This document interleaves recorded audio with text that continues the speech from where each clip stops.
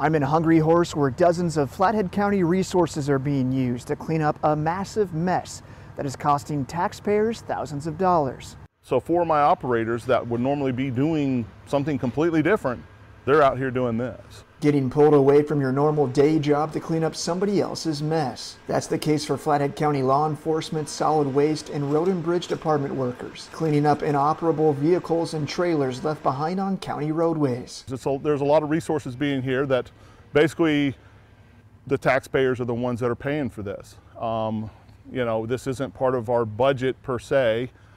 So, you know, and it's getting worse. Flathead County Solid Waste Operations Manager Don Ratliff says service crews are getting called out monthly to clean up the mess. He says roads must be constantly cleared so county snowplows can do their job. A lot of people don't understand the things that we do at the landfill and the road department.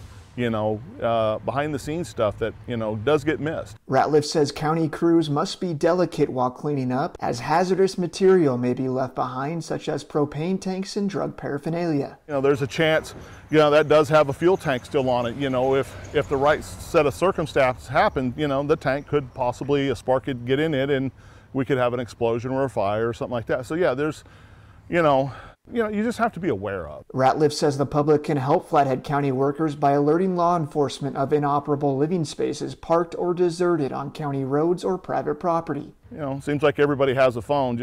Usually a quick pick, you know, goes a long ways. He says it takes a community effort to keep Flathead County roadways clean and safe. We want everybody to be safe. You know, we like Montana, we like it clean, or I know I do.